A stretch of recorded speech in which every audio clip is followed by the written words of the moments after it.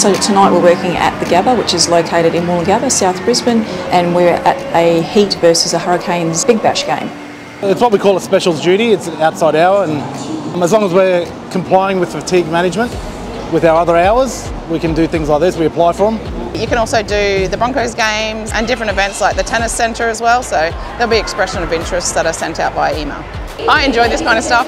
It keeps my skills up with street offences. You may not get that all the time where I work at Annerley and stuff, so it keeps all my skills really current and up to date, and I like that in my service. I've been in the job 22 years and I've been doing specials here about 5 years now. It is good because you get to work with people not from your own station, so everyone works here from all different stations around South Brisbane, North Brisbane, so you work with people from Centenary, out Bayside, so police you'd never usually work with.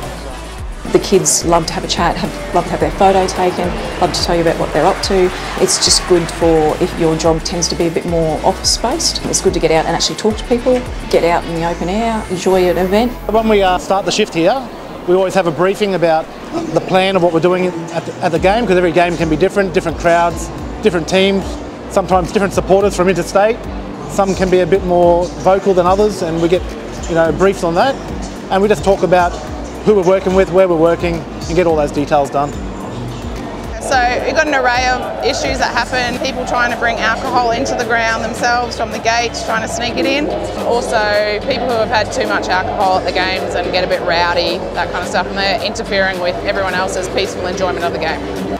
We do a lot of patrolling of the stadium and just obviously keeping an eye out, making sure everyone's safe, watching out for people who are intoxicated or having troubles, and just making sure everyone's having a good time.